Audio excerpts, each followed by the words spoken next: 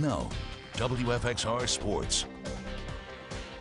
Just being able to see the people in person, up close and personal, and just realizing that you're actually here in the moments, like things that you've dreamed about and just worked so hard for. And now, you're in that moment on that stage.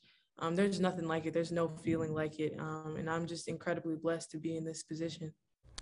Well, it's official. Aisha Sheppard's hard work has earned her a spot on the Las Vegas Aces regular season roster.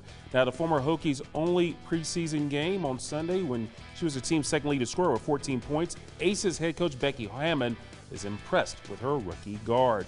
Yes, good evening, everyone. I'm Jermaine Farrell.